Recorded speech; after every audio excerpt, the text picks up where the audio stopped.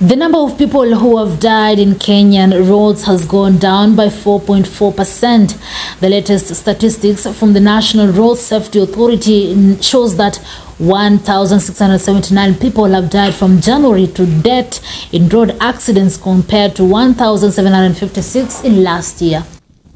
To ensure adequate signage is put, and if you recall, the Cabinet Secretary did give directives on the issue of marking and signage on the floor of the House in April, and he gave targets of when they're supposed to undertake. So that's been done by our counterparts in the road agencies. As per these statistics, about 35% plus are the vulnerable road users. That is, when you talk about the pedestrians, they're contributing about 34%.